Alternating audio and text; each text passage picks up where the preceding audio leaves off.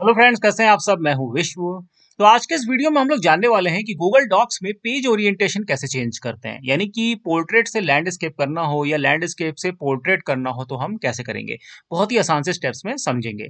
तो देखिए, उसके लिए हमको जाना है ऊपर के रिबन में फॉर्मेट टैब पे। ये रहा फॉर्मेट टैब, इस पर क्लिक कर दीजिए।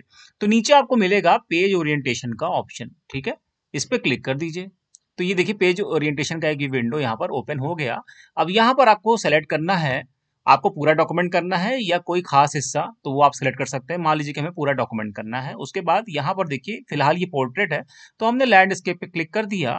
अब यहाँ से ओके पे क्लिक करते ही आप देखेंगे ये जो है वो लैंडस्केप में कन्वर्ट हो गया पेज।